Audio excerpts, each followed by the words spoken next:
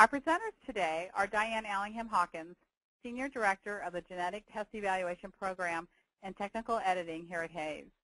Diane is a board-certified molecular geneticist and cytogeneticist and ran genetic diagnostic labs for more than a decade before joining Hayes to launch the GTE program in 2008. Joining Diane today is Pam Weber, Director of Client Services and Clinical Research Support. Pam brings over 20 years of experience in clinical nursing, coverage policy development, and utilization management to her role at Hayes. At this time, I'd like to turn the presentation over to Dr. Allingham-Hawkins. Diane? Thank you, Karen. Pam and I will be tag teaming during this webinar, and I will start the discussion about genetic tests and the challenges associated with them, and then we'll present a hypothetical example of how we perform our evidence-based assessment of genetic tests.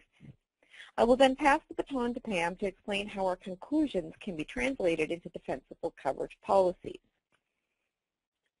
The overall goal of today's webinar is to provide an overview of Hayes' approach to the evidence-based evaluation of genetic and genomic tests, and to demonstrate how to apply Hayes' conclusions and recommendations to design evidence-based defensible coverage policies.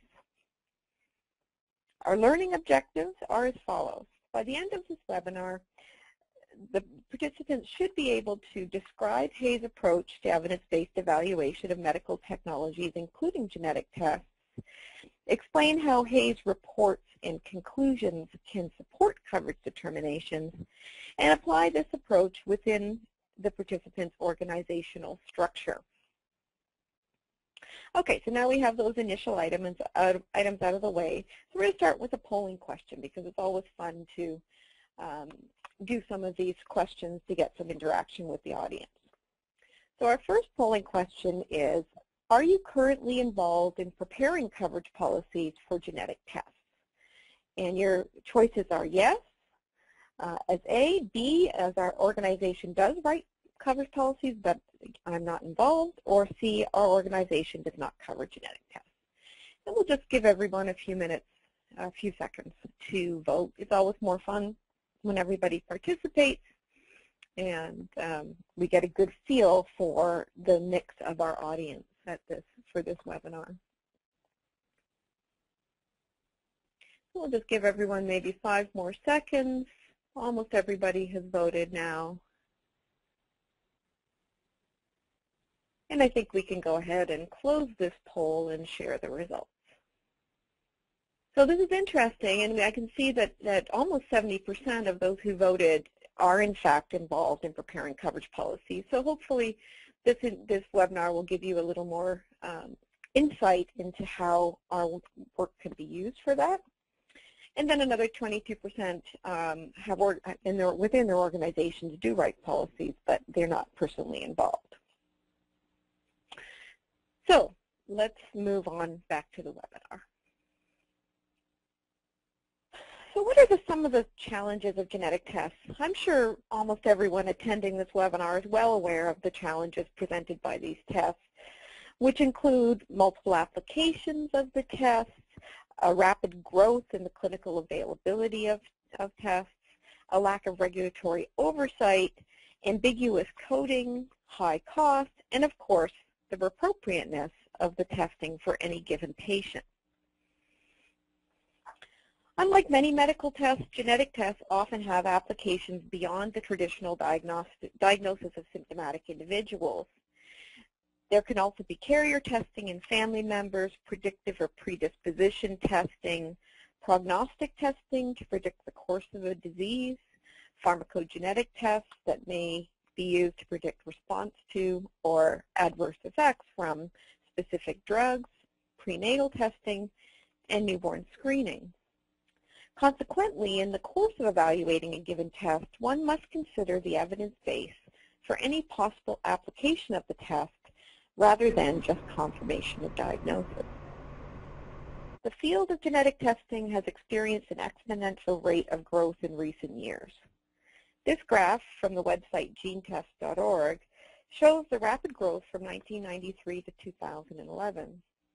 More recently, the new Genetic Test Registry, which is managed by the NIH, announced that there are more than 10,000 entries for more than 3,300 conditions.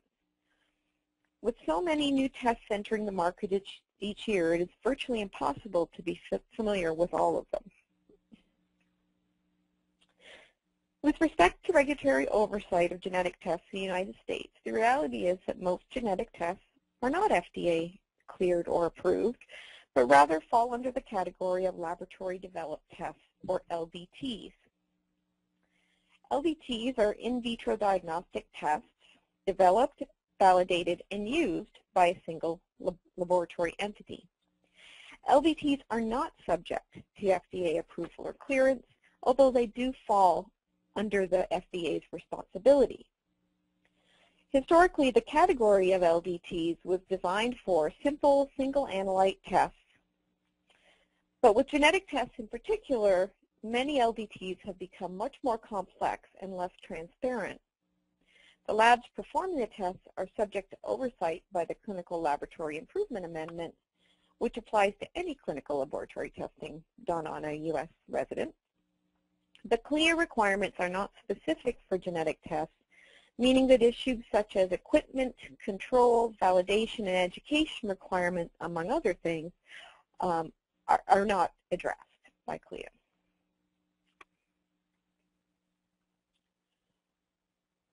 One of the most challenging issues related to genetic tests has been coding.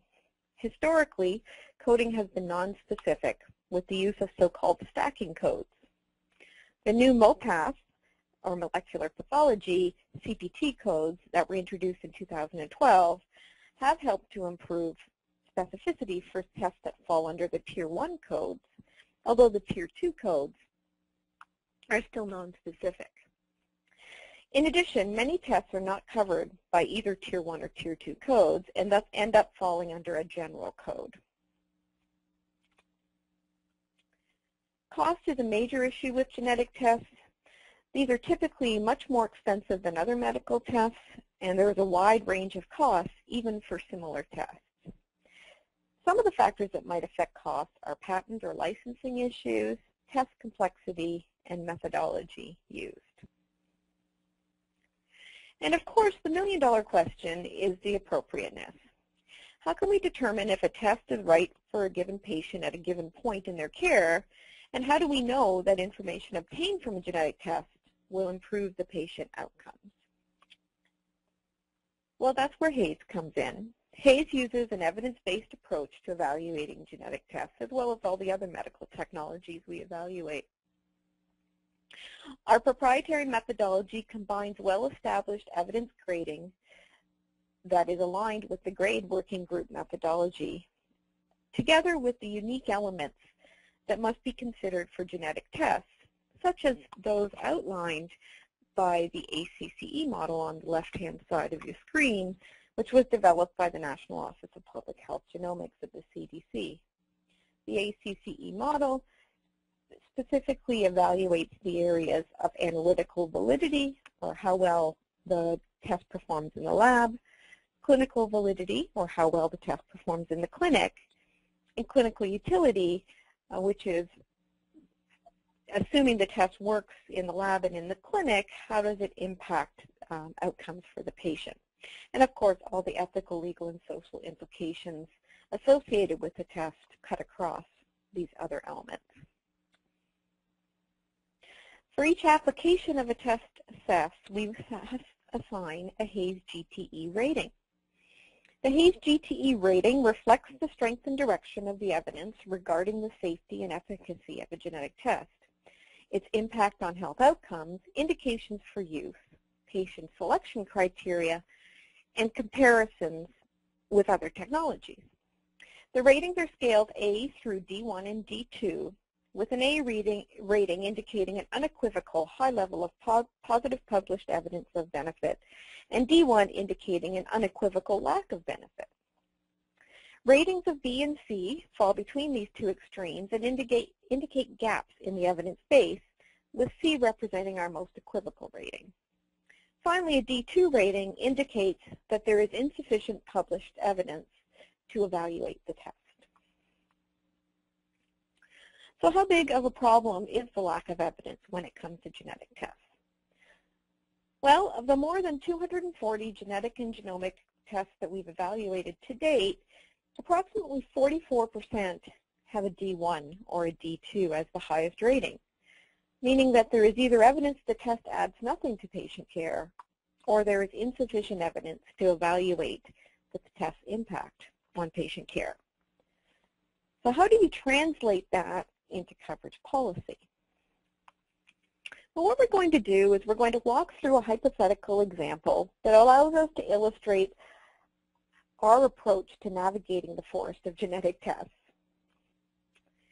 And our hypothetical example is a newly discovered form of familial breast cancer. We're going to call it Weber-Allingham-Hawkins syndrome because geneticists like to name diseases after themselves. Although Weber-Allingham-Hawkins syndrome is rare, occurring in just 1 in 10,000 people, it is highly penetrant, which means that carrying a variant in the WAH gene virtually ensures that a woman will develop breast cancer by the age of 40.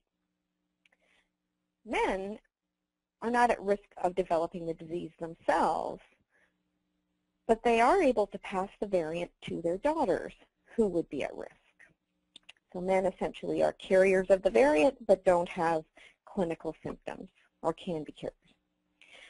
There are no other cancers that have been reported in families with Weber-Allingham-Hawkins syndrome, that makes this disorder a pure hereditary breast cancer syndrome. An evidence-based health technology assessment has to start with the PICO. PICO is a mnemonic for patient population, intervention, comparison, and outcomes. And outlining these elements help us to frame the question we are trying to answer. In this example, 2 potential patient populations may be women who are affected with breast cancer that is apparently familial in nature, or unaffected women who come from families that either are known to have Weber-Allingham-Hawkins syndrome or families that have some kind of unidentified familial breast cancer syndrome. The intervention is a genetic test, which may be specific to the gene, the WAH gene, or may include that gene as part of a panel of genes associated with familial breast cancer or familial cancer syndromes in general. The comparison is genetic testing versus no genetic testing. Essentially, what does the genetic test add to the care of patients affected with or at risk for Weber-Allingham-Hawkins syndrome? And then the outcomes would be the changes in patient treatment or care or management that is due to the information obtained from the genetic test. So you can already see how potentially complex things can be, even in this very simple hypothetical example. So for the purposes of our hypothetical example, we're going to focus on unaffected women from families either known to have or suspected to have Weber-Allingham-Hawkins syndrome. The intervention would be WAH gene testing alone or as part of the panel. The comparisons are testing versus no testing and single gene testing versus panel testing. And finally, the outcomes we're interested in are whether these genetic test results have an impact on women who are at risk for breast cancer. So is there anything that can be done to change the risk associated with this familial cancer, breast cancer syndrome? The goal of the search strategy is to identify the best available evidence, to avoid a lot of extraneous returns. The strategy should be focused on the specific patient population. In our example, it would be unaffected women.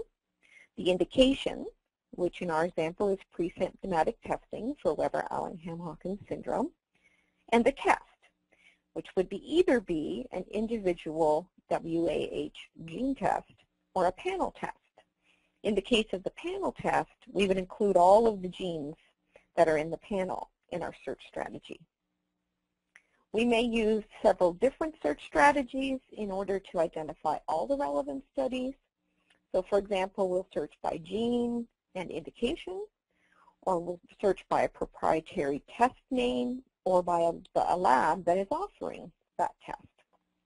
We combine the results of all of these strategies to identify all the literature. We also use a variety of sources, which may include the gray literature. And the gray literature refers to unpublished studies, FDA submissions, laboratory websites, conference proceedings, and other sources. It is important to note, however, that only peer-reviewed published studies are used to inform the Hayes rating.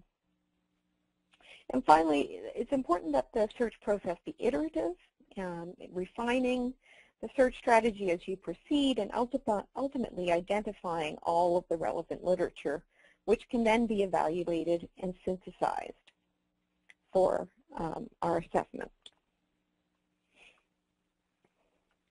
So the published evidence is going to differ depending on the test performed.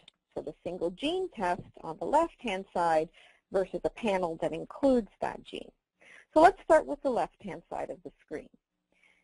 Although there were no studies of the analytical validity, the methodology is Sanger sequencing, which is considered a gold standard in genetic testing, and the labs performing the test are CLIA certified, which is a minimum standard for providing clinical testing. With respect to clinical validity, there are 4 case control studies with a total of 600 subjects. The results are consistent across the studies in that WAH variants are found in about 40% of unaffected women from pure breast cancer families, which is important because, as we established, breast cancer is the only cancer that is common in this syndrome, compared with less than 1% of unaffected women from families with broader familial cancer syndrome, and less than 1% of unaffected women with a family history that is not consistent with a familial cancer syndrome. Now, if we think a little bit about an unaffected woman in a family that has this disorder, we would only expect 50% of those women to actually carry the women at risk to actually carry variants and be affected. So if we're finding a 40% positive rate among this population, then that would indicate that this syndrome, Weber-Allingham-Hawkins syndrome, is common among these pure breast cancer families, but rare in the broader familial cancer syndrome families and in the general population. With respect to clinical utility, 2 studies have compared breast cancer rates in WAH carriers who have undergone prophylactic mastectomies compared to WAH carriers who have not had mastectomies, or women who are at risk but have not been tested. Both studies show that WAH carriers who have mastectomies have breast cancer rates lower than population, which is about 1 in 8. While about more than 90% of carriers who do not have mastectomies develop breast cancer by the age of 40. Untested at-risk women have breast cancer rates between the 2 groups, consistent with the expectation that some at-risk women will not carry pathogenic variants. So based on the published evidence, the use of WAH gene testing in unaffected women from a pure hereditary breast cancer family is given a B rating. This rating reflects the consistent association between breast cancer in these families and WAH variants. In addition, 2 studies have shown that a change in care based on the test results, which is the prophylactic mastectomy, has resulted in better outcomes, which is a reduced incidence of breast cancer among known carriers. The rating is a B rather than an A because the clinical utility studies are retrospective rather than prospective. So that's the single gene testing only. So let's now turn to the panel test. We know that panel tests are becoming more and more available, and often, especially in syndromes where there may be multiple genes, a panel will be used in a lab. So this panel test, this hypothetical panel test, includes the WAH gene, along with 10 other genes that have been reported to be associated with breast cancer, which including genes such as BRCA1, BRCA2, P53, and others. With the exception of WAH, however, variants in these genes have all been associated with cancers other than breast cancer in these families. So they are associated with a broader cancer family syndrome. Several search strategies fail to identify any studies evaluating testing of these 11 genes in women with breast cancer, whether in pure hereditary breast cancer families or in broader cancer families. Consequently, this test is given a D2 rating, indicating that there is insufficient evidence to assess the value of wider testing in this population. So let's pause here for another polling question.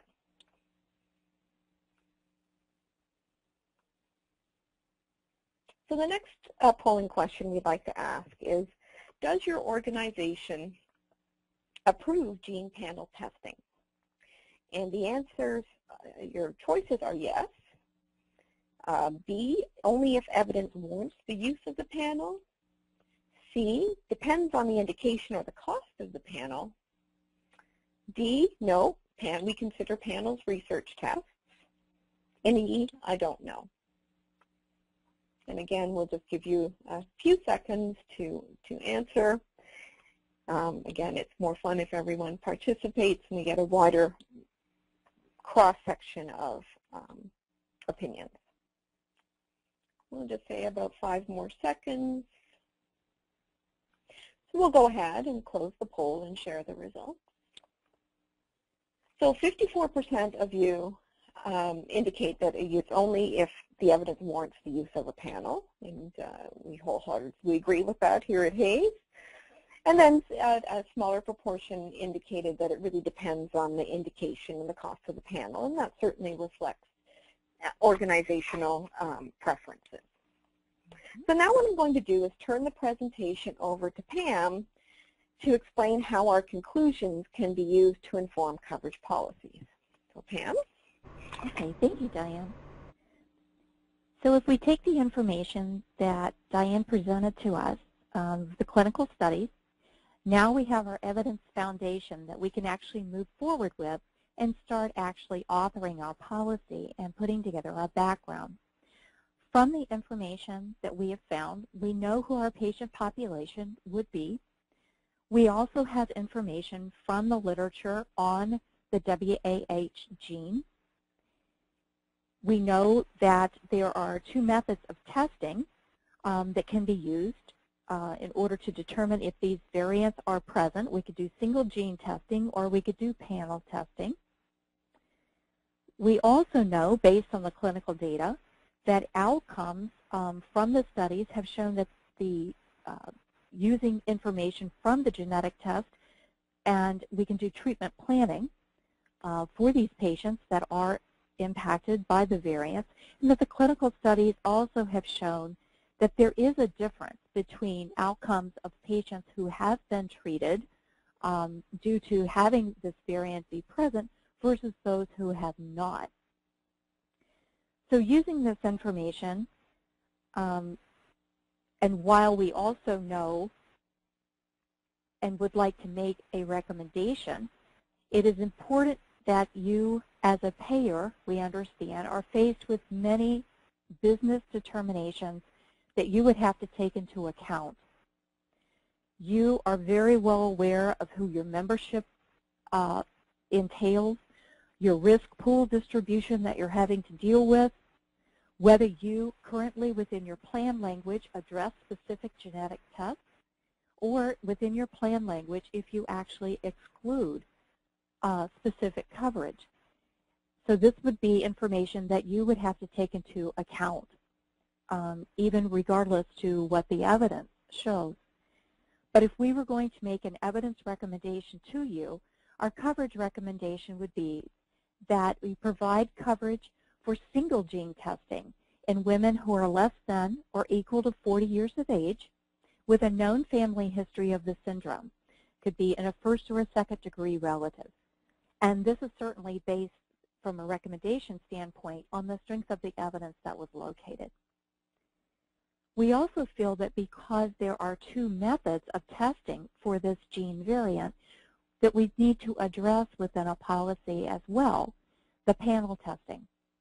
And if we think back on the evidence, the panel testing really, we would recommend non-coverage for that simply from a standpoint that with this particular variant, it's more from the pure family, breast cancer grouping, and with the panel testing, we're getting into the broader cancer groups, and it really, at that point, would be considered experimental, investigational, and or unproven.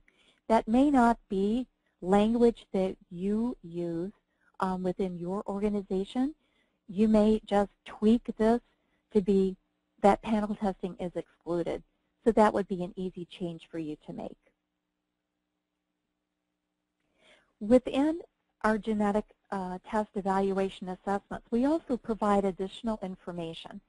And this information is, we feel, very important because what we're trying to do within our reports is save you and your staff time from having to go out, search within different databases, and pull information together. We also provide this information in relation to the labs that are currently available and state that they can run and perform these tests. So we will look at their current CLIA status, which, as Dr. Allingham pointed out, is the basic quality status that the lab has. We'll provide test-specific codes and or generic codes that may still be in place for a genetic test. And we will provide for you the pricing that can be obtained in relation to those tests as well. I do want to stop here and just speak to you a little bit about this from a standpoint that we feel this information is informative, that if this happened to be a genetic test that you were going to expand coverage for your members to have, then proactively you could look at, okay, the lab that is providing the test, is this a lab that already falls within your network?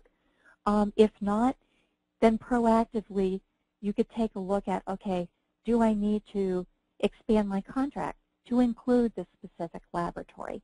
Because you certainly want your members and your providers to be able to order the test and for your members to have easy access to those laboratory centers. Within our reports, we also pull additional pieces of information together, such as specialty societies. We go out and search the literature to see if there's been a published position paper or special guidelines that happen to talk about the use of a genetic test. We'll pull that information forward and place that within a very specific portion of the report. Special note here, even though we pull this information forward, and as Dr. Allingham was talking about, when we look at the literature, we may have to read some gray literature to really get a full feel of the genetic test, of all the information surrounding it. Pulling this information into our report, this does not in any way impact the Hayes rating, just because there is a society position paper or guidelines, or if we note that different commercial payers or even CMS might be providing coverage for something. This is simply added information to help you so that you don't have to go and pull this information forward. So we provide, as on the slide, specialty society information. When we look at reimbursement, to give you an insight from that perspective, we do look at CMS at the national level for national coverage determinations. We do not look at the local carriers, and there's a reason for that. The local carriers really vary carrier by carrier and even state by state within those carriers, and this can be very difficult to keep up with. However, for any of you who are on the line with us today who are genetic clients, if a local carrier is a question that you have and you would like assistance in locating information about a specific genetic test, then certainly you have access to our clinical research support team, and we'll gladly assist you in trying to locate that information as quickly as possible. We do look at some commercial payers, and we will pull specifics of their particular policies forward to give you an idea of kind of what others are doing. We feel it's very important to also have within our reports information on ongoing clinical trials that are currently underway. Because especially if we have a report that has a D2 rating or a C rating, it could be the outcomes from those particular studies that as we follow the literature and watch it over time, those outcomes can have a very important impact on what our rating may be down the road. All of our genetic test evaluation reports do go through an annual review. And it's more than just looking at a review of the literature. That is very important, but it's one component. We also step back and look to see if any of the laboratories that were mentioned in the original report, if they still hold their current CLIA certification, or if that certification has been lost. We look at specialty societies to see if that position, paper, or their stance or their guides have changed in any way, or if any of the coverage determinations by CMS or the commercial payers, if that has changed over the past year. We'll provide a summary of our findings so our clients can easily tell whether or not the new information, especially from a literature perspective, if it's significant enough that it's going to warrant our need to actually do a full text review, actually pull our report, completely reanalyze and incorporate that new information. And if so, it could definitely impact our rating. If we do not feel that the new information is significant enough to impact our rating, you will see that at the top as part of the summary of that annual review document. And at this point, I'm going to hand the presentation back over to Diane. Thanks, Pam. Well, hopefully our very simple, admittedly and acknowledged simple, hypothetical example has given you a sense of how our HAYS resources can assist you in making defensible coverage decisions. So what we want to do at this time is look at a real-life example of a panel test. So this is a screenshot of our HAYS GTE synopsis regarding the breast next-gen cancer panel offered by Ambry Genetics. This test has a list price of about $3,900 and includes 18 genes, including BRCA1 and BRCA2, that have been reported to be associated with familial breast cancer. So looking at our conclusions, you can see that the conclusion is that there is insufficient published evidence for the use of this test. And I would like to point out that that D2 rating does not imply necessarily that the test isn't a good test or it can't be used. It tells you that we simply cannot make that determination based on the published evidence. So there are actually no studies of analytical validity. The methodology that is used in this panel and in many panels is next-generation sequencing. Next-generation sequencing is a much higher throughput method that can be implemented by labs. There are issues with respect to the analytical sensitivity of these tests. And the standards are still being developed. There's quite a bit of difference between platforms, next-generation sequencing platforms. So unlike Sanger sequencing, which has been well developed and well validated, the evidence regarding next-generation sequencing is still accumulating. There are actually no studies that include all 18 genes that are currently in the clinically available panel in women with breast cancer.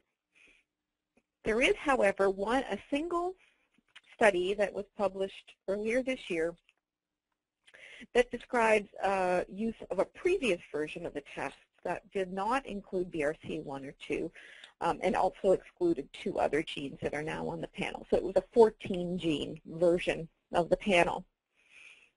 What this study found was that about 7.4% of the individuals tested had a pathogenic or likely pathogenic variant in one of the 14 genes that were tested. However, 19.8% had inconclusive results. So something found in one or more of the 14 genes that could not be interpreted as pathogenic or not. And this suggests that nearly 3 times as many tested individuals would receive inconclusive results than those who receive potentially clinically actionable results. And it's one of the limitations of these panel tests. These tests have largely been driven by the technology, which is the next generation sequencing that allows the generation of a great deal of data in a single reaction. But the downstream effects of testing so many genes are that you will obtain many more clinically unclear results.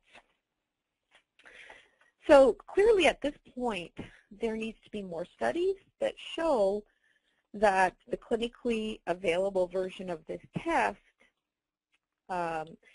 provides that the risks, the benefits of this test outweigh the risks and limitations of the test. And so this is really a great example of a resounding D2 rating at this point in time.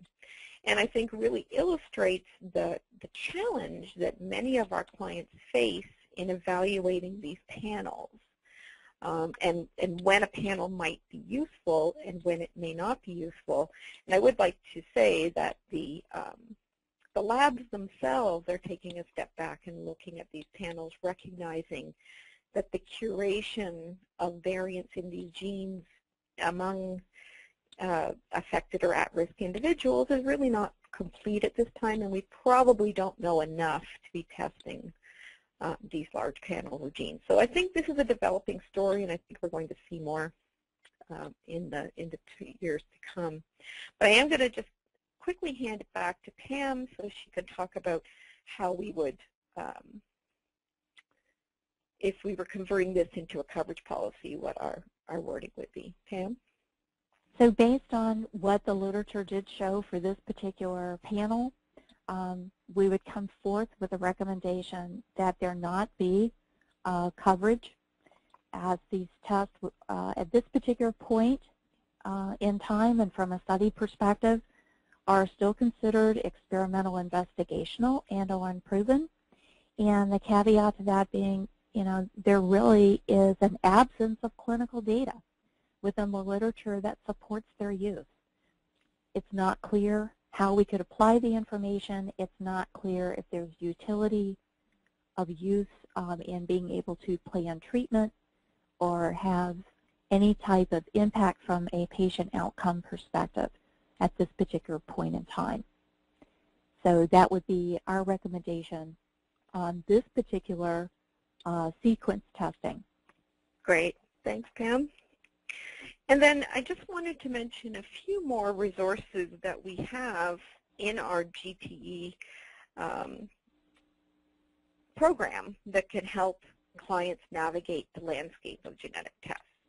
So these include our GTE algorithms and our new GTE lab comparison tables. The GTE algorithms are interactive decision trees designed to address genetic testing in complex patient populations. They are designed to be complementary to our evidence-based reports and to answer the question, where does this genetic test fit in the continuum of patient care?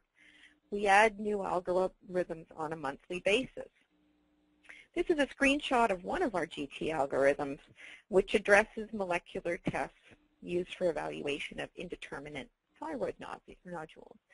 Unfortunately, the complete functionality of the algorithms is not obvious from this screenshot, but certainly we would be, if anyone is interested, we would be delighted to set up a time to demonstrate them for you. And this is just a partial list of the GT algorithms that we currently have, and as I mentioned before, we do add new ones on a monthly basis, so the number is increasing regularly. And then one of the other questions that we hear from clients is how similar tests compare between labs. So although we include information about tests in our reports, the information is fairly high level and doesn't make direct comparisons between labs. Our lab comparison tables are a new enhancement to the GTE program. So this is just a portion of one such table comparing BRCA 1 and 2 testing provided by different laboratories. The full table has information on 6 different labs. As you can see, it provides specific information regarding each lab offering, including the lab and test name, the methodology used, the sensitivity and specificity, the variant of unknown significance rate, which is particularly important on sequencing-based tests, the turnaround time, the relevant CPT codes, the cost, whether the lab is CLIA certified, and the expiration date if we can ascertain that, sample reports, which we have embedded into the actual table when we are able to get these from the labs. They're not always available. And then a link to the actual website describing the test. All of this information is gathered based on information from the laboratory website and in email and telephone discussions with laboratory representatives. We also include basic background information, a glossary of terms, a discussion of different test methodologies with live links to references, and a conclusion regarding whether there is any substantive difference between different lab offerings. These lab comparison tables are available at client request now. We are currently updating our website to provide a section of the website where the lab comparison tables will be housed, and we expect that to be launched in late July. So stay tuned for that information. And one of the things that we envision these tables could do would be, as Pam pointed out, when a client is trying to determine what lab to contract with, having such a comparison available may assist them in making that decision. So we want to make sure that we have enough time for questions, so we'll just give you some high-level conclusions. Obviously that our genetic test evaluations are evidence-based and do provide the foundation to support the authoring of defensible coverage policies that you may use to expand, limit, or exclude your coverage, or support maintaining an existing policy. And you can excerpt some of our evaluation reports and certainly cite them within the bibliography of your coverage policy.